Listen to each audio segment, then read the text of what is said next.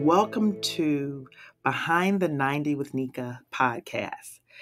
This is a very important episode, as all episodes are important. But I felt like having a part 2 of overcoming abuse was very important.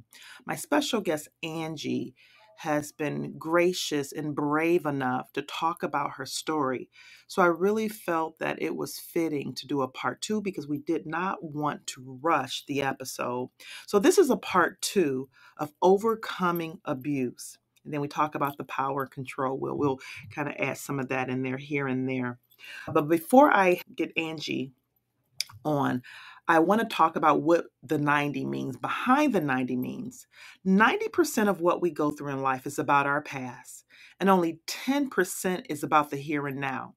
That 90% represents our story, how we move, how we think, how we do things, right? Whether it's good or bad, it really represents our story.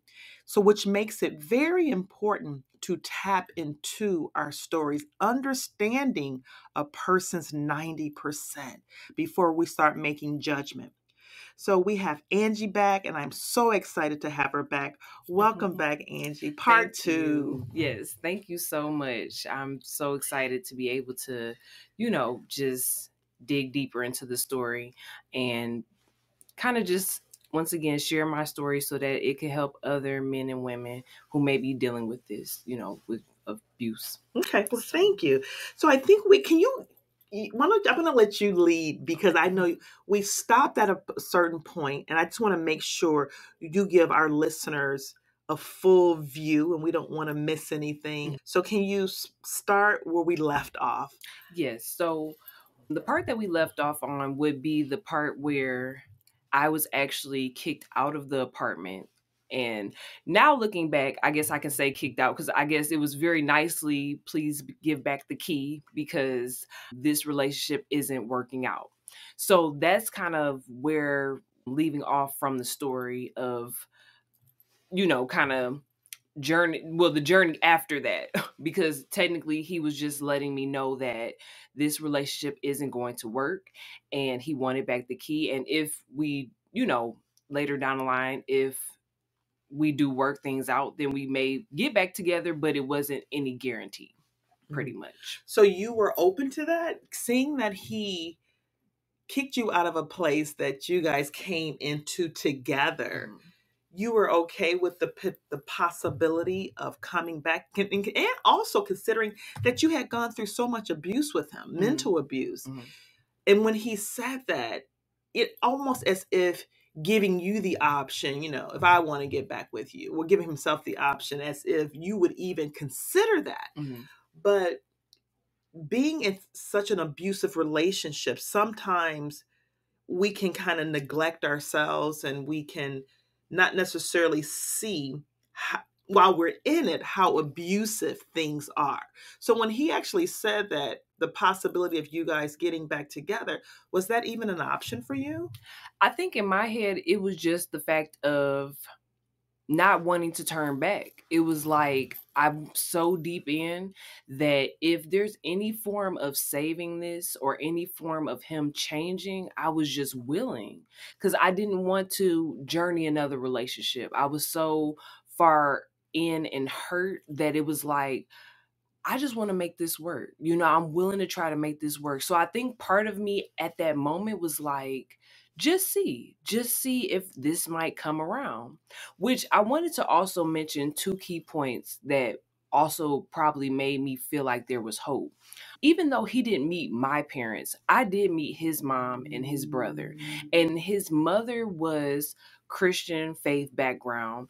She also at the time too, because I was working like 3 jobs, going to school. So I was also working in retail. She would come and she would get her suits for church. We would go to dinner or lunch. And she just really had a liking for me, and we had a connection. So I looked at it like, seeing his mom having this faith background and seeing how she was, I'm like, there has to be some hope for him, and which was also crazy because I never told her what her son was doing, but it was like, seeing that he grew up with a mother who was caring, loving, the Christian background, I'm like, there is some form of hope. I felt like there was some form of hope. And now thinking back on it, I could have reached out to her and told her, but I felt like if I would have disclosed what was going on, then it may have been something, repercussions behind it. And I didn't want that to happen, because I still had that form of love and care for him. So I kept it a secret. But yes, I knew his mother and his brother and built a relationship with them. So it was almost like there has to be some form of hope. Maybe things will turn around. Okay.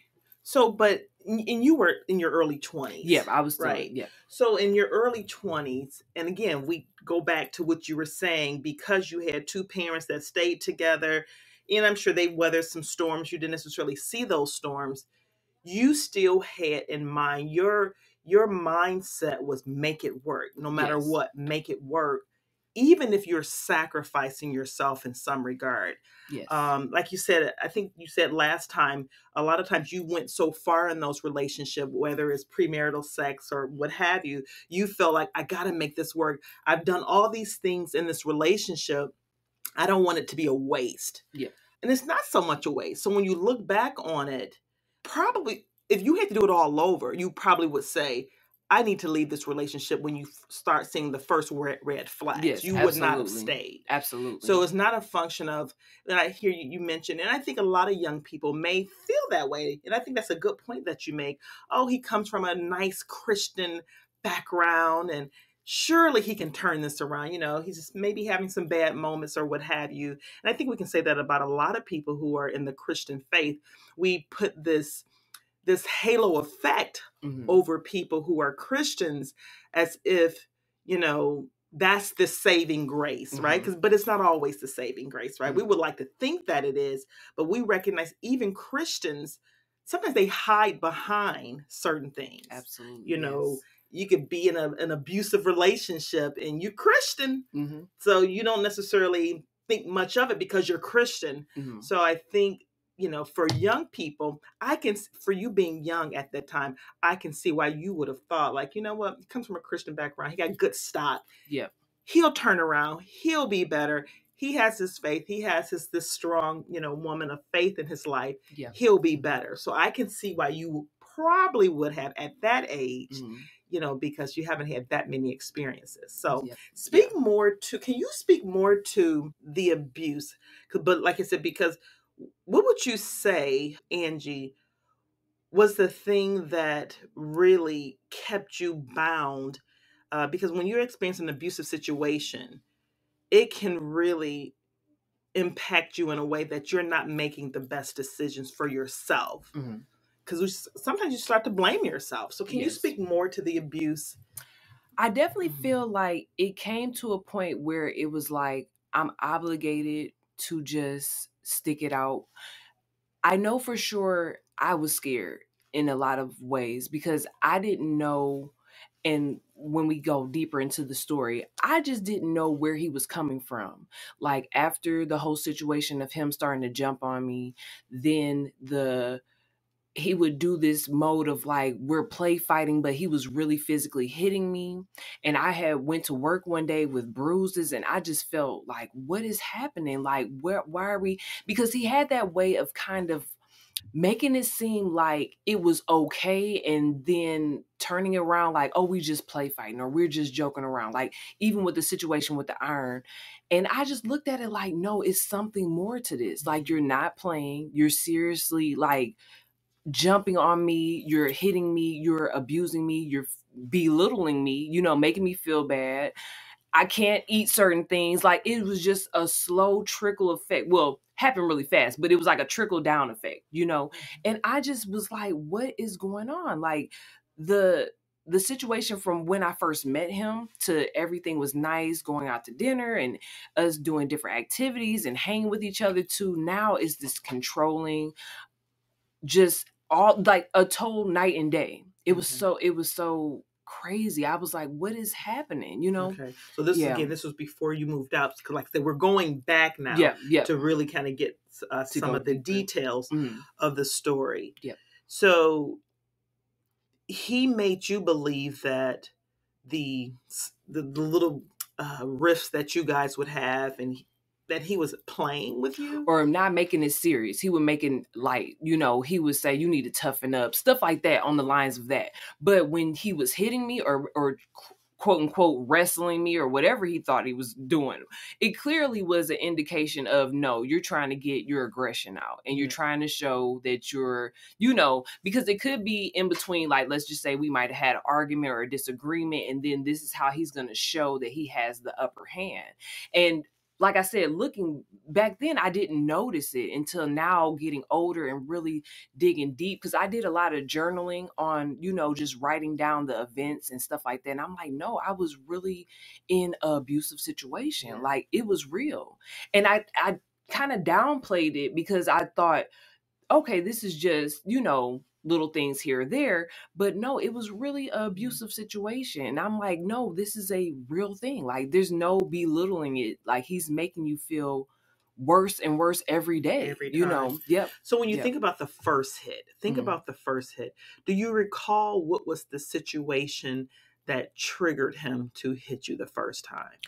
To my understanding, we were just in the apartment. I don't think either one of us had to work that day. And we might have had like a slight disagreement because, like I said, there was just in between, certain things that he didn't like or certain things that I might have been doing. And then it just came to the point where we were in the guest bedroom and he just kept backing me into the wall, like, trying to egg on a fight almost. So I really don't remember anything as far as maybe a slight disagreement. Now, what the disagreement could have been about, it was probably something that was minor. But I remember going into the second bedroom and it was like, you got to toughen up and blah, blah, blah. And then he just started wailing on me, just started hitting me, backing me into the wall, just hitting on me. And I was so confused of what was going on. I was like, what is the issue here? Like, you're taking your aggression out on me. And like I said, the argument or the disagreement was probably very minor. Like, it wasn't anything to go that extra mile for. But I remember going to work the next day and I felt horrible. And I had bruises on my arm, and right on my thigh and leg area was where I had the bruising at. And I remember wearing all black to work that day. And I couldn't tell nobody.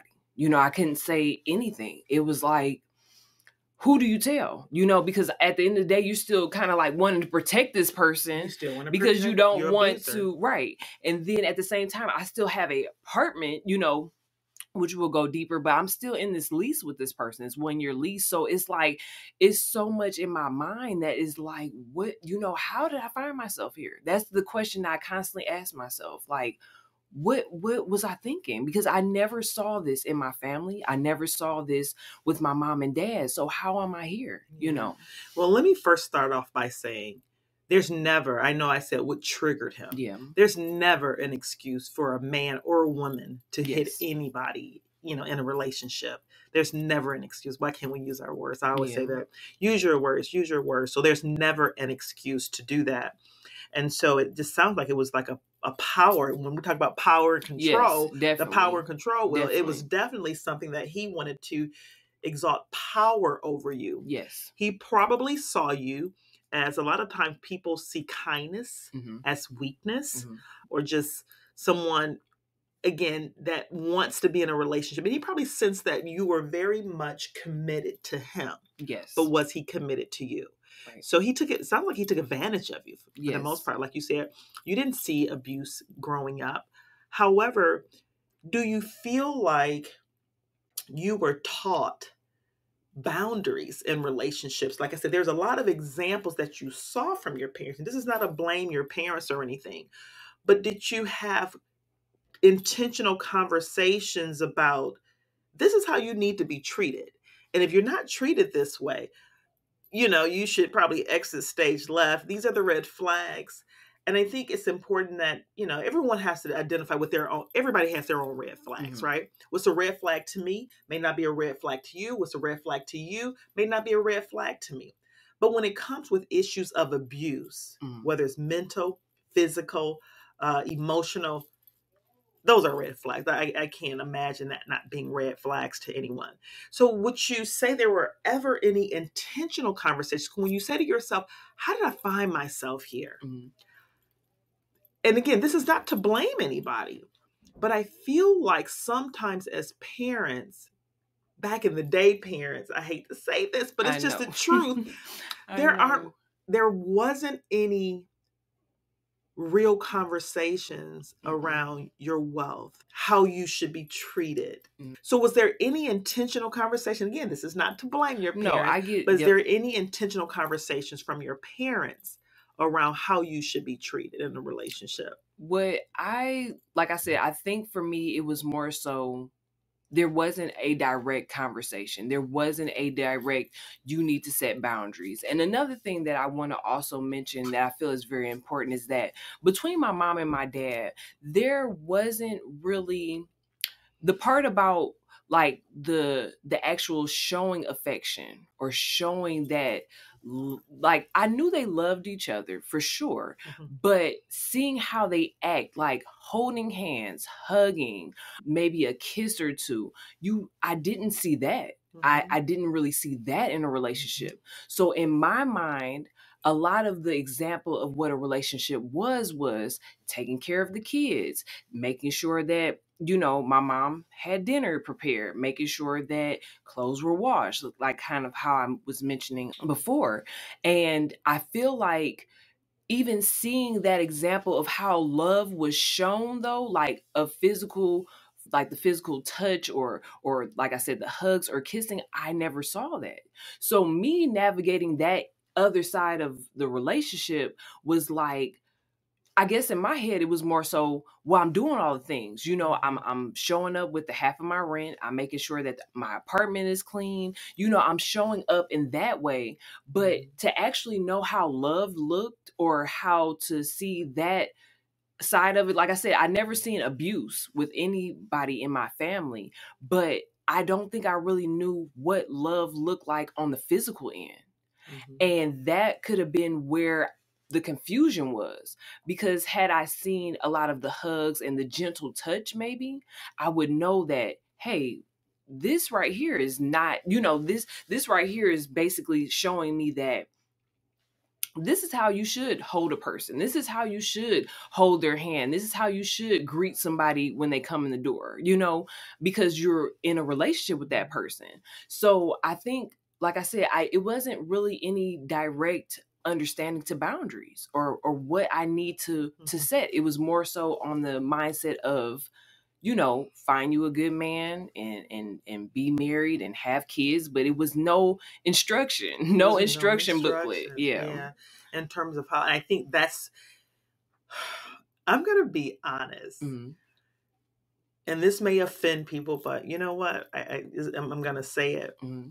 I think when I have gone to, I won't even say growing up in church, in my older experience with church, Mm-hmm. one of the things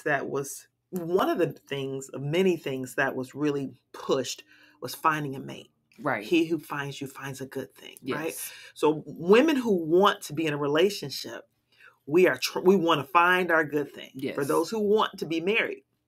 So we feel like that's the end all be all. If you don't have a mate, like it's almost like you don't exist, which we know that's not true. We know there's you, and then if you bring on if a mate finds you, hey, that's great if that's what you want. But we still have purpose without a mate, right? But I think sometimes the message is kind of like, you got to find a husband. You got to get a husband. You got to get married. You got to get married. And I get it, but they don't talk about, again, they talk about being equally yoked, but it's usually, in my mind, is talking from the spiritual realm. Yes. Right? Yes. We don't talk about, you need to figure out if this person, what their background is like, because you can have the Christianity and you can be saved, filled with the Holy Ghost. However, if you have unresolved childhood traumas, it's going to pour over into your relationship. Yeah. So those are the things that need to be talked about. because that's not talked about. Mm. Because again, it's, it's kind of correlates to mental illness, and a lot of times we don't want to talk about mental illness. And a lot of people are walking around here mentally ill, have full blown anxiety and depression. They're entering into relationships and they're projecting their frustrations and their anger out onto that person, whether it's a female projecting her anger out onto a male, or a male projecting their frustrations and onto a female. So I think that's so very important that we talk about unresolved childhood traumas. Now, do we talk about that at the first date? We don't. But I think that's something that we should build community around talking about. If you got these issues, you may not want to get into a relationship if you got some unresolved things. Yes. I love how you put that.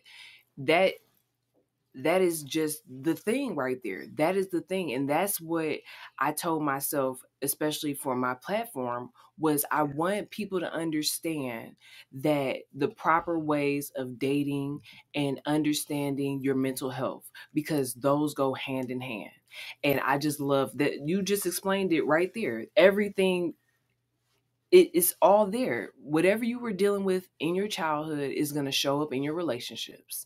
And it and people don't want to talk about it. So when you show up to the first date, it's like all smiles. He's fine. Oh my goodness, he got a good job, a good car, and everything. And I hit the jackpot. And then you turn around and you're like, wait, your mental health ain't good. Right. And you can't find the right outfit to match your mental health, because your outfit is nice, but your brain is not together. It's not. And I mean, yes, that's and I've true. Suffered with depression and anxiety, so I know, and I had to understand what mental things I was going through just based on some of the things that I dealt with growing up, for sure. Yeah. Yep. So we definitely all need to, and I'm not saying that a person who suffers with mental illness doesn't deserve love, because we all do. Yes. We all suffer from anxiety and depression at some points in our life, whether it's clinical or situational. We all struggle on some level, but I feel like we all need to be mindful. Yes. I think a lot of times people feel like, oh, well, you're so young, you don't know. But if we start people off young, being more intentional, being self-aware of where you are in life, and to bring on or bring a person into your life and you're not ready for that person, all you will probably do is inflict, abuse. You may want to consider, like, if I'm not good to myself, how can I be good to somebody else? Yes, and I think that needs to be communicated all across the board. And like I said, with the Christian community, I understand the importance of, the message of he who finds a wife finds a good thing. I understand that message.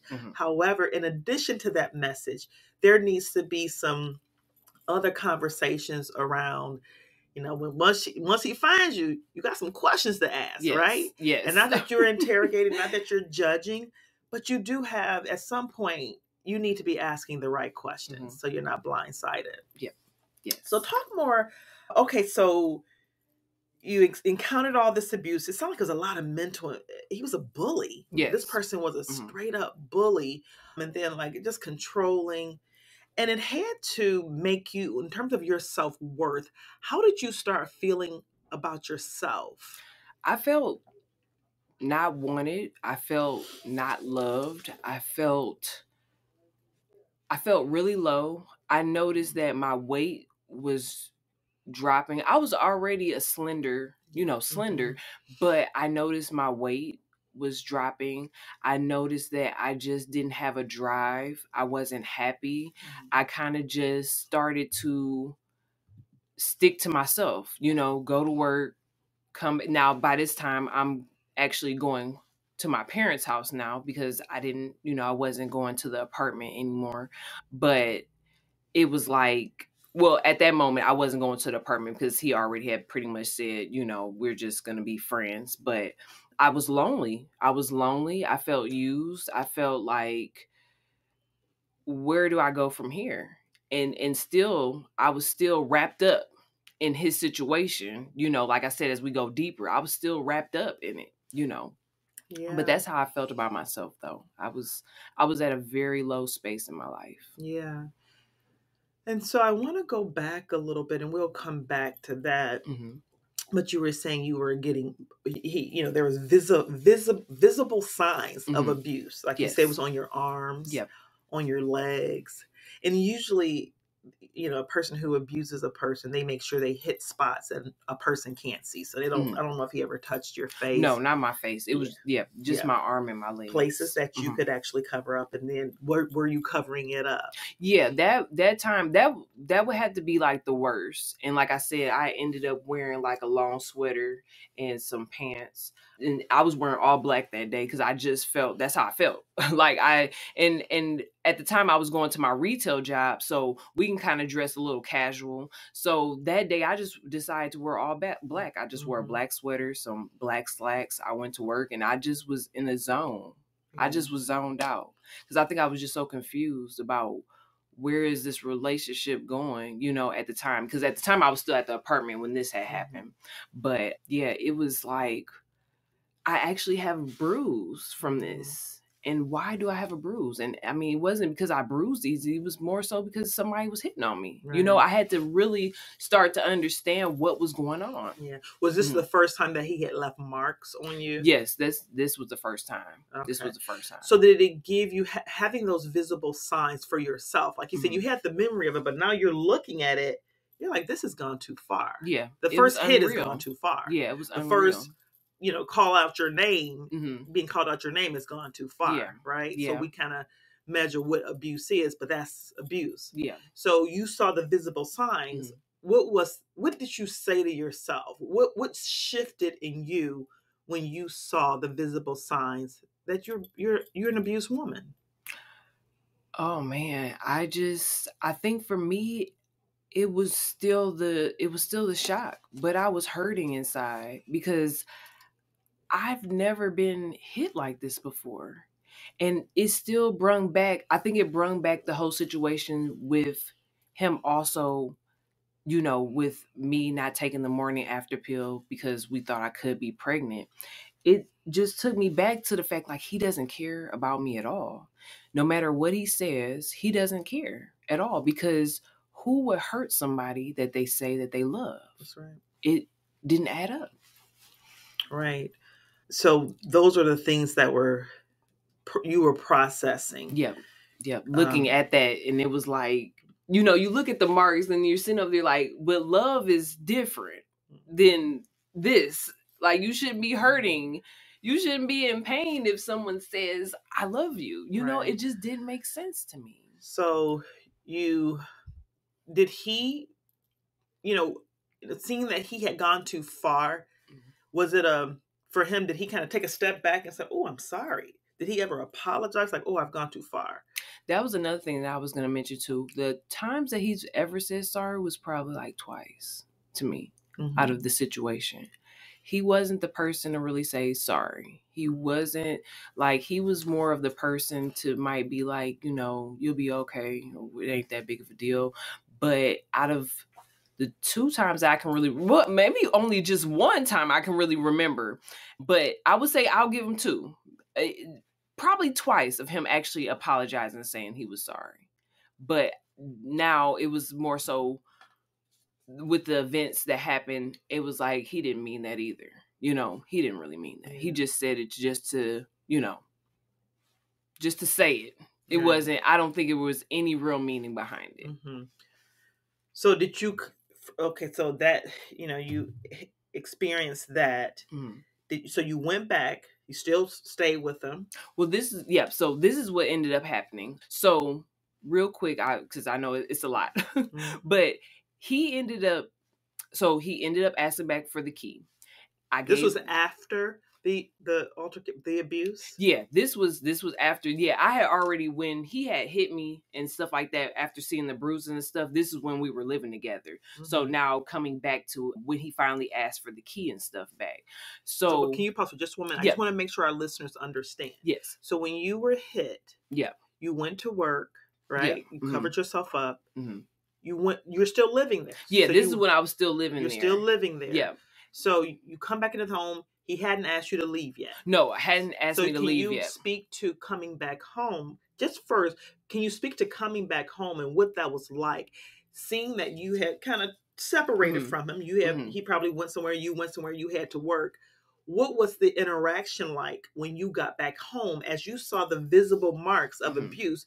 What was your interaction like with him? It was just regular. It was normal. It was almost like it didn't happen. Okay. It was almost like whatever. You know what I'm saying? In his head, he probably felt, oh, he was wrestling or tussling or whatever, but he basically was getting his aggression out on me. That was how that's really what I mean, it was back to normal with him. A lot of situations that would happen, like even when he jumped on my stomach, oh, the next day was back to normal. It was like, all right, we back to a regular work schedule. It was no really concerned, understanding you okay. I don't remember any of that like concern in that moment. It was just, oh, we're back to daily, he goes to work, I go to work, might come back home, watch some TV, just regular routine. So it Yeah. was back to normal. Yeah, it And was you back didn't to say normal. anything either. I didn't, I was at this point, I'm like, you know what? I got to guard myself because I'm in a situation. So I was trying to basically watch my words, watch my steps, like, because I didn't know where it was going to go. Like a ticking But time yeah, bomb. but it was normal for him. It was just back to normal. Okay. But at this point, you weren't trying to leave. No, at that Okay. point, I wasn't trying to leave until the situation comes up where he did ask for the key back. Yeah. Okay. But it was him that asked. It wasn't you saying, Right. you know what, let me get myself out of this situation. No, it was him. Yep, it was him. Okay. Yeah. Okay. So I guess I just wanted to make Yeah, sure no, that's our listeners yeah. understood that Yeah. you did go back. But a lot of times people can't, that's because the way he kind of was very casual about it, Yeah. it sounded like you kind of follow suit. Mhm. Again, you're young, wanting to be a relationship. I want to, reiterate that you wanted to make things work because that's how you saw, your Yeah. parents do, although Yep. you didn't see confrontation, but you wanted to make things work. So it wasn't anything in you that said, you know what, I got to leave. This ain't right. Right. I think another thing is the way he would word stuff. Like I said, it was that point of he tried to make it look like it was just a wrestling, like we were just play fighting. This is, you got to toughen up and blah, blah, blah. But in my head, that would always play with my mind because I'm like, well, what if he's not really serious? Like, what if this is... And then I would go back, like you said, looking at my arm, and I'm like, but this isn't love. But what if he just didn't mean to be that hard on me? I think it was the back and forth in my mind trying to justify it, trying to make it seem like, well, maybe it wasn't as bad as I'm making it. Like I said, once I really started to journal back and write down the stuff and really understand, like, no, you were abused, it probably really kicked into me like, no, this is nothing to downplay here, But I think it was just that back and forth in my mind. Right. So just trying to justify it. Because again, at that time, your motto was to stay. So make it work. Make it work. You're this deep. Make it work. Yeah, this deep. He's gonna be okay. I said, his mom was a pure angel to me. Like, she was so nice. I just didn't understand where his anger was coming from, and she came just being so nice. Like I said, we even went to lunch together and stuff. So it was like, there's hope for him because I see how his mom is. I see how she is. And I just couldn't put the two. I couldn't understand, like, he's acting like this, but where did it come from? And I know that he didn't have, like, his mom and his dad, they weren't together. Okay. So of course that was probably a whole nother side that I didn't know about. But just seeing how she carried herself, I just was confused. Like, how is he acting like this? But she's so peaceful, calm, loving. I didn't understand. Yeah. So seeing that in his mother, that gave you hope. Right. That he there's could get something. Better. Yeah. But we already know that, again, when we go back to Christianity, yes, or just people in general, just because they present a certain way on the surface, yes, the 90%, as we talk about the 90%, the 90% represents people's story. But I can understand why at a young woman, you wouldn't be able to kind of think on those lines. Right. You're not able to do that. Of course you are now, but back then, you're young. You're not necessarily thinking about, a person's history, their background, but but I think the important thing is for our young people, we don't want to make age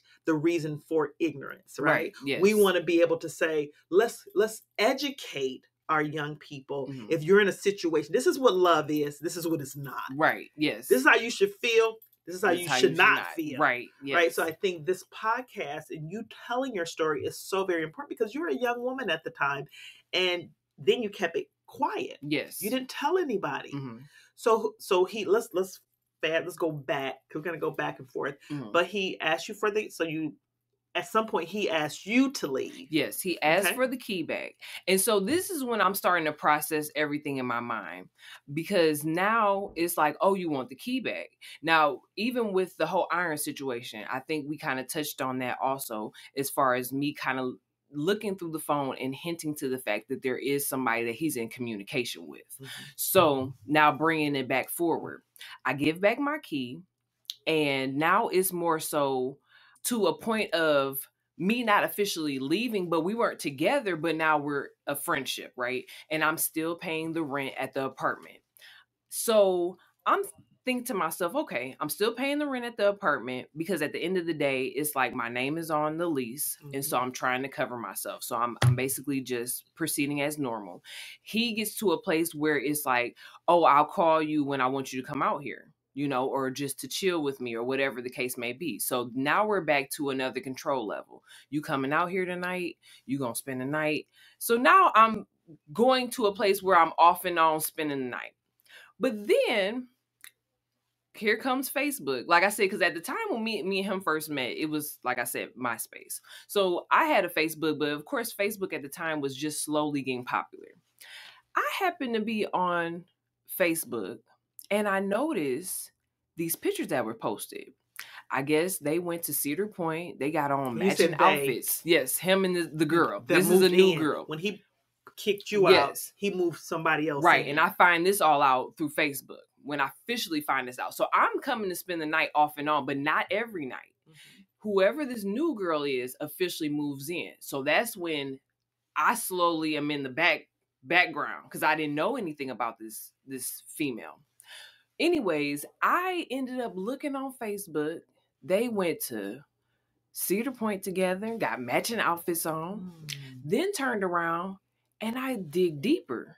I think what made me dig deeper is I clicked because you know how like you can tag somebody. Mm-hmm. I think what happened was I clicked on her page because he's not going to post everything. She will. So I looked. Oh my goodness. I was so confused. I looked, I said, this is my apartment. That's my bed. That's my dresser. I said, wait a minute. She moved in. I'm saying she moved in. Clothes, shoes, everything. Like you could tell it was a full stock. And so when we first got the apartment, we went through Gardner White. He got half of the furniture. I got the other half. So we fully furnished the apartment. Very nice. So I'm looking at all these pictures she's taken in the apartment and I'm like, oh, wow. This is the girl who moved in, who he probably had been talking to in communication with. He kicked me out so he can move her in. And so then he sends me to come every now and then to play house when, right. Or, well, before she officially moved in, I feel like she was probably coming out to the apartment too. But then they must have had some form of connection. We're together, of course, is what I'm thinking. He must have gave her the fairy tale he gave me. Mm-hmm. We're together, blah, blah, blah. Now she's moved in. Right. So now I got a problem because I'm like, I'm paying half of the rent here. Absolutely. And now she's moved in. Mm-hmm. So now it gets deeper. Then all of a sudden, within the time that she moved in, I get a phone call. Hey, I need you to come out here. I'm like, well, what's going on? Man, she crazy. She crazy. I said, oh, the girl on Facebook. The girl who you technically moved me out to move her in. Yeah, I done had to get security and stuff like that, up front because now she over here trying to break in and blah, blah, blah, and all of this other stuff. So I'm guessing karma. Within the right. Reap what you sow. Karma all over again. Except now she's crazy. I shouldn't laugh. Yeah, no, but that's what it is. Yeah, so that's what it is. He met his twin. Yeah, that's what it is. So now I'm sneaking out here to the apartment late at night. Sneaking to your apartment. To my apartment. Because I don't know what this girl gonna do. You see me, you might think no, that's not what we doing. So now he had to go through the whole process of making sure she got her stuff back or whatever, however they did it, whatever. So now she's officially out the picture again. And who is back? Me. Now I'm not officially back once again because he still had the key, but now I'm trying to help him get out of this situation with another female that you moved in, knowing good and well I'm paying the rent. So she wasn't paying nothing clearly, but I'm sure he gave this perception of this is my place, and blah blah blah. Gave her the whole script and stuff. So now she falls in. But now he just didn't know she was crazy. So, anyways, we get further into the situation. I'm coming out there, whatnot, and then down the line, something happens with his job. He's laid off. So now I'm really in full motion. Now he has to, do unemployment. And now I'm jumping in because he was working at a factory where they were making parts for semis. And so, of course, within the factory type, you have those moments where you get laid off or something may happen. So now he's really leaning in. I'm trying to help the best that I can, still trying to, be there for him and paying still my half of the rent because I don't want nothing falling on me. I'm like, my name is on the lease. That's all I kept thinking. So, okay, now we get further and further into the story. He decides out of nowhere, I'm cutting the lease. What do you mean? What do you mean you cutting the lease? Like, we have only a few more months of the lease. But because of the job situation, then he decided he was going back to school. So now he's looking at it like it's getting tight. And then he ends up cutting the lease. Now, what I did notice also when I came back into the apartment after he had dealt with baby girl who was crazy is that he also punched a hole in the wall. So now we got to pay for this. Yeah, you're on the hook for that. We got to pay for this. Why you punched a hole in the wall, I don't know. Because now we know you're abusive. Of course, you probably was pulling the same thing on her, or y'all must have gotten into an altercation. That's why she went crazy. Whatever the case may be. But now I'm like, so we got a hole in the wall. We got to figure out, now you want to cut the lease. We go through this whole process of now he's jumping from back to his mom's to not apartments, but to him looking for other apartments, him trying to get me to be the co-signer on other apartments. He was going to hotels, having to stay at a hotel here or there. Then he ended up moving, whichever one came first. He moved with either his dad first and then his mom, I want to say. So he was in between. So I'm helping him through all of this. We're trying to navigate where you're going to be at, where you're going to stay. Got to get a U-Haul, move your stuff here, move your stuff there.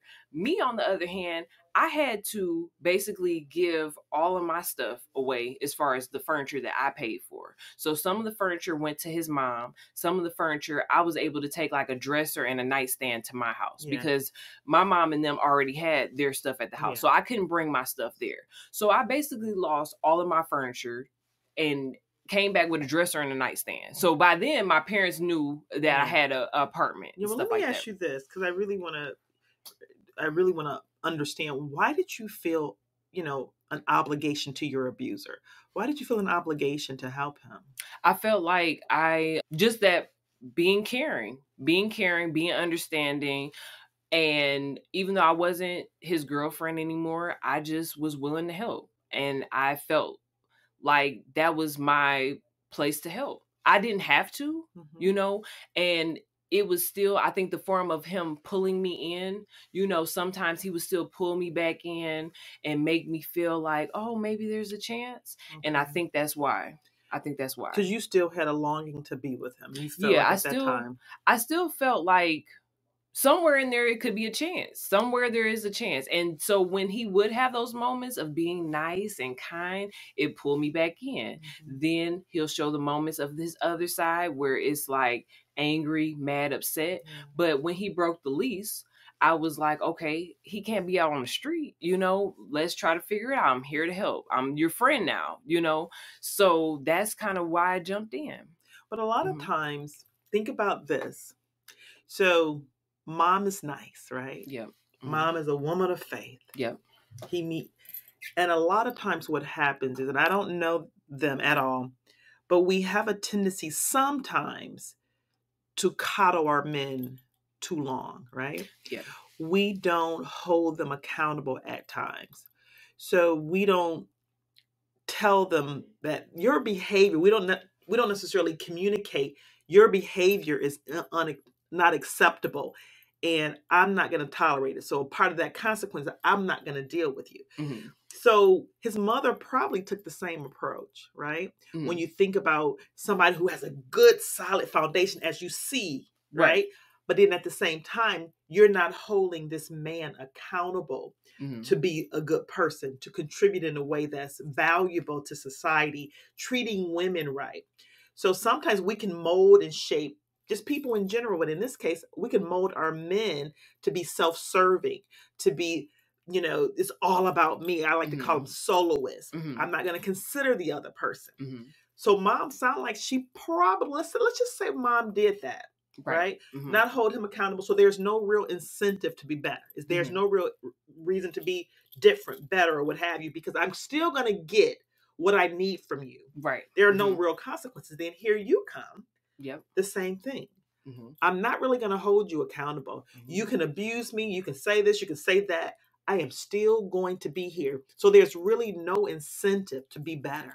Yes. Because I'm still going to get rewarded with your time, your solutions, your energy, your the good nature that you have. Like I said, your spirit is just so beautiful. So I can see why someone would want to be around you, but does that person deserve to be around you? Right. So it sounds like, again, if let's just say mom was that way, here you are feeling like an obligation to this person who has abused you in many ways. Yes. That's exactly what it was. And like you said, it could have been, like I said, I don't know the dynamic of their relationship for sure, but had it been like that, he was probably used to getting his way. You could tell that he's used to having nice things. He was so big on the outfits that he wore, the watches that he wears, the cars that he drives. It has to be the neighborhood that he lives in. Even when he was trying to find another apartment, it was like, I can't stay here. I got to have this. I got to stay in these certain areas. And it was like, he just wanted to have that look. He wanted to be that man. It was so much, and it was all about him. It was all about his presentation. And that's another thing that I feel like us as ladies, we got to look out for that. The presentation, like I said, he would show up. He would dress nice anytime he was getting ready to go out or whatever the case may be. Dress nice, always had on a watch, always took care of how he smelled, was very detailed in all of that. But the inside was like, wow. Yeah. It was crazy. Okay. So that's a very good point that you make. So at what point, because we got to move on to. Yeah. So at what point did you end things? When did you have enough? Oh, wow. So another layer of the story, which we're going to. Anyways, what ended up happening is that my check starts to get garnished. I started to get garnished, and I noticed when I looked at my check because of the fact that he filed bankruptcy and didn't tell me. So, number one, he kept saying something hinting to the fact like I might have to file bankruptcy because whatever jam he was in, now he can't get an apartment. He's going, like I said, he's living with other people and trying to figure it out. So I'm getting garnished, and now he called up to my job one day. Now, I don't know exactly what made him feel like, because I don't think I was answering my phone. I think this is how it happened. I wasn't answering my phone because now I'm looking at it like I'm getting garnished. This is deeper. Now I'm looking at it like I got to start taking care of me. You got to figure it out. We started really distance, like at a distance or whatever. So now I'm looking at it like, okay, I'm getting garnished. Like, what is going on? And I remember I think in that moment, I might have reached out to him. But like I said, I think what happened the day that he called my job was kind of like it for me. But I think I did let him know that they were garnishing my check. And so we were going to come up with some form of arrangement. This is what kind of how it was going to go. Okay, I understand. I filed bankruptcy, blah, blah, blah.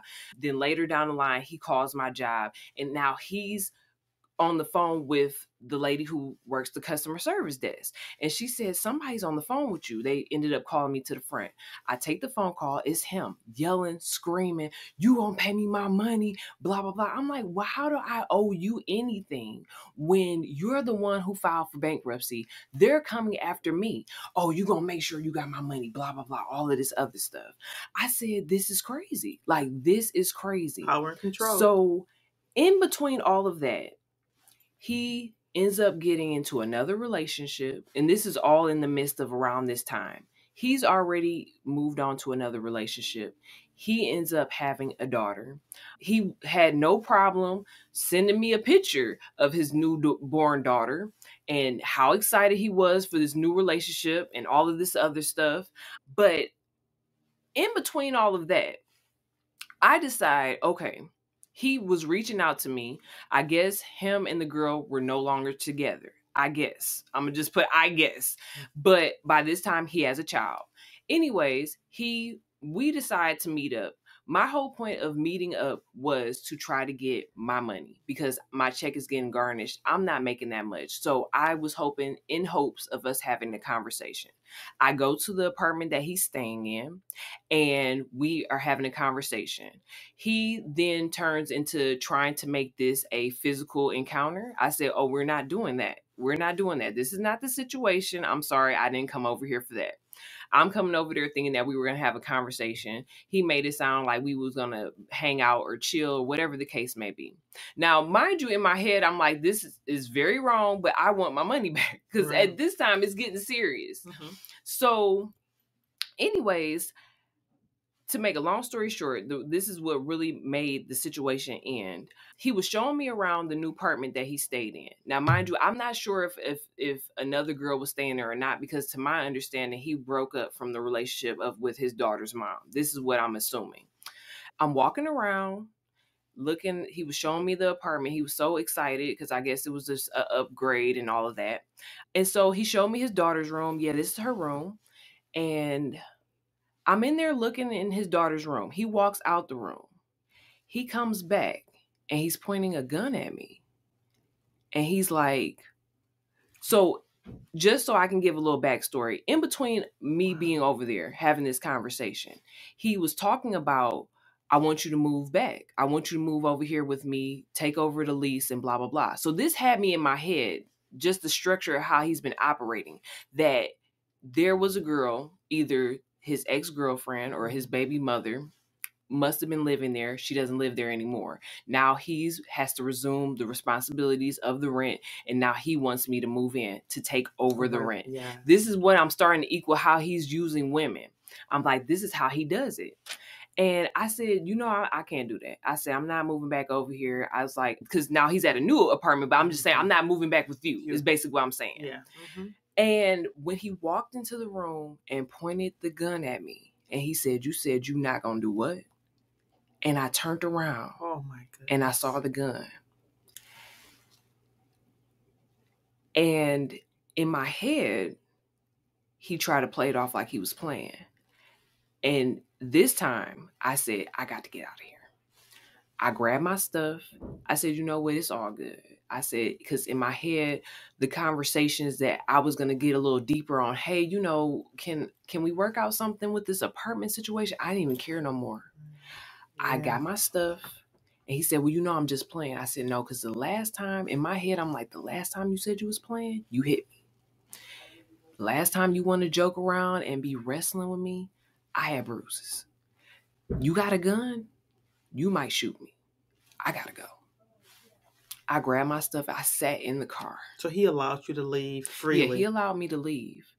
I took my stuff. I kind of had to play it off. Like, oh, okay. I'm going to go. I'm going to go, kind of lightly laughing so that he wouldn't think anything of it. I'm going to go, I sat in my car and I said, it was nothing but God, the reason why I'm not in this situation no more.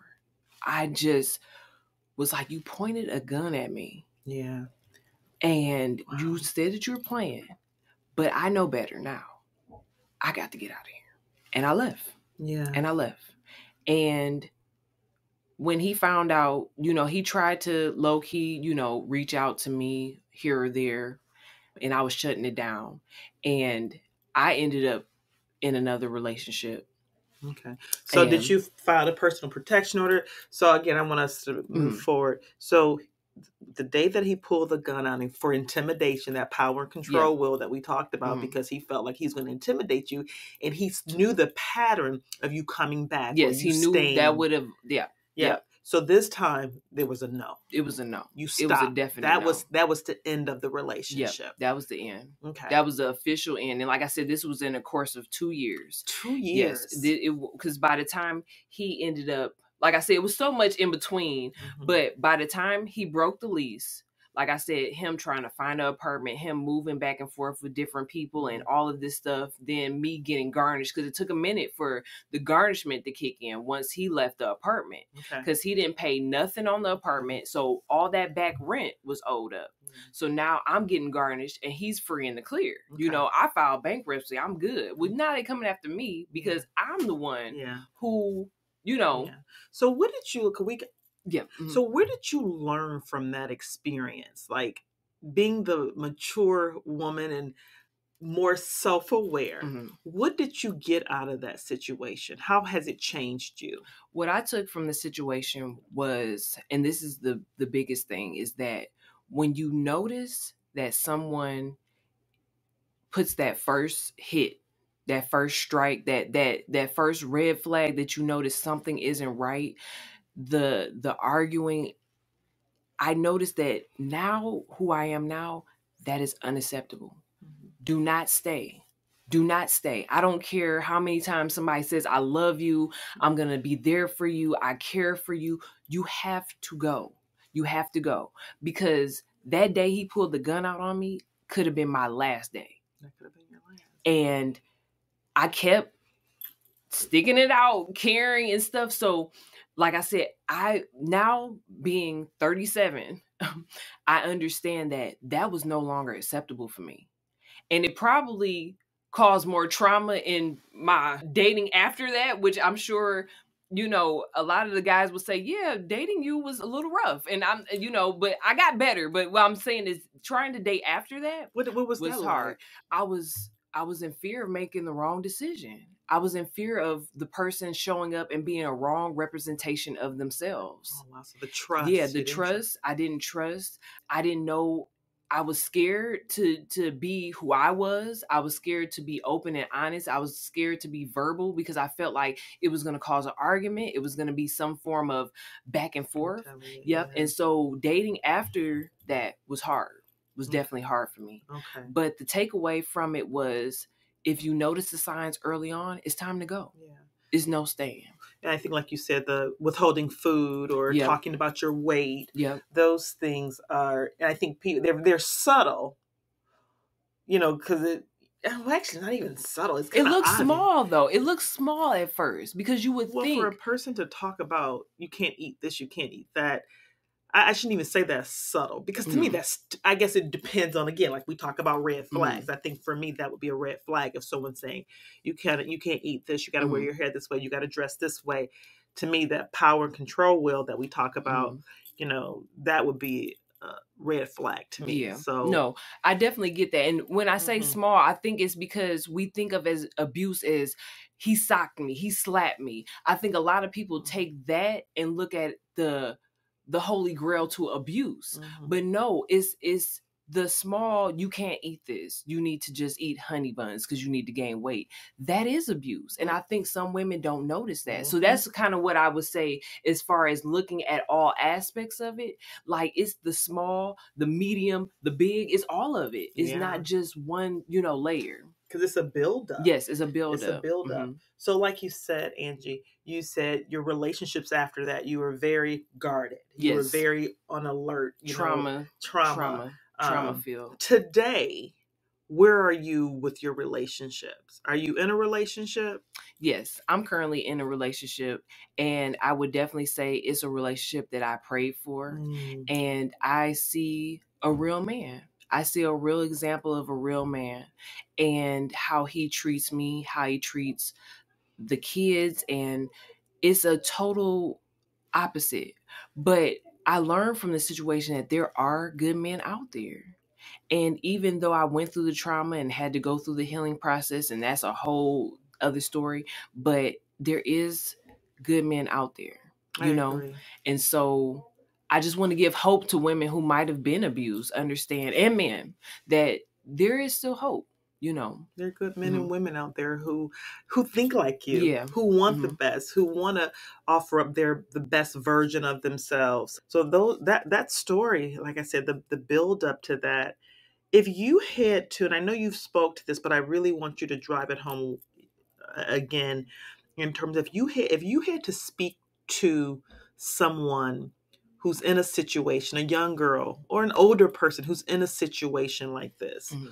what would you say to them?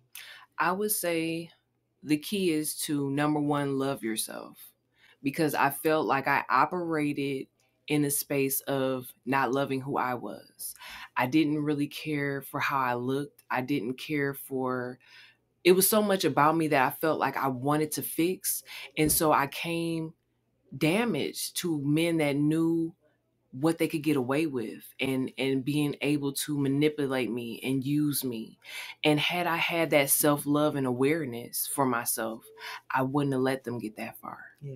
So do you have kids yourself? Yes, I do. Yeah. Who do you have? A girl? I Boy? have a daughter. She was from a past relationship. Mhm. And then I have a son and also a bonus daughter. So Okay. 3 So kids. what would you, Yeah. so you got two girls, so Yeah. like you said, because it happened to men too. Mhm. What would you say to them to make sure that they're not like you in the situation? Like you said, first love yourself. That's so important. But just leading by example, wouldn't you say? Because your new relationship, you said, is a healthy. You said it's a healthy Yes, healthy. relationship. Yeah. He respects you. You respect him. It Yep. sounds like. So you got your partner. You got your Yeah. person. All these years, starting what you said, Yes. 6th grade. Yes. Angie, you said this Yes. gonna be the one. This gonna be the one. And I think was rough. what you said, Angie, you said, when I listen back to what we talked about in part 1, you said all relationships all of them count. count. And you Everyone. are absolutely right. Every last one of them count, because it's a building block into just emotional and social competency, especially if you take it that way. Yes. This is an opportunity for me to learn some things about myself, because it's through our interaction with each other that we learn things about ourselves. Yes. And if people are paying attention about, ooh, I'm this way. So you learn that although that relationship was very abusive, it's not a waste, because I'm sure you learned so much about yourself. Yes. That you can impart to your kids, be the example, and really choosing the right mate for you. So I think that's awesome. Yes. Any final words before we end? Yes, I just want to say, just to anyone who's listening to this story, just understand that there is an end to a abusive situation. There is the hope for better if you want better. And I always say, make sure that you let someone know. Even if you feel like you're uncomfortable with letting authorities know, they always have hotlines. They always have, if you feel comfortable with someone, let somebody know so that they can be able to keep in touch with you and reach out to you. So I definitely feel like that there is an end to it, and there's always hope for better. As long as you want better, there's hope for better. You are absolutely right, Angie. And again, I thank you so much for sharing your story and just building community around this topic, because a lot of times people don't want to talk about it. So I do want to give out a number. Okay. It's the Domestic Abuse Intervention Project. The number is, let me see here. It's 218-722-4134. Again, that number is 218-722-4134. And I'm going to put more information about, who you should contact if you're in a situation where you're being abused and you don't know where to turn. I'll put more information in the context of this podcast. But again, Angie, thank you so much for sharing your story. I feel honored that you would choose Behind the 90 with Nika podcast to share your story. So thank you so much. Thank you again. Thank you so much for having me and letting me tell my story. Absolutely. Thanks for joining today's episode. If you enjoyed the story time, don't forget to subscribe on Spotify, Apple Podcasts, Google Podcasts, and we're also on YouTube. Leave us a review and share with your friends to help us reach more listeners. Stay tuned for more insightful stories. Until next time, take care and keep exploring new connections with us.